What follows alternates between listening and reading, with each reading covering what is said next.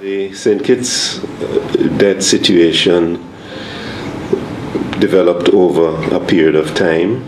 Government had to keep the sugar industry going because it is what people lived on. So we had to go into debt to rebuild the country. And that means that Kittitians cannot get peace of the rock to buy if that's the case. What do you do? Not only were we strategic in when we came out of sugar. Already, former workers have received portions of the substantial payout. The Transition Management Office has been engaging in a series of training and counseling programs aimed at helping former workers to adjust to their new circumstances. It can't be just looking at the debt.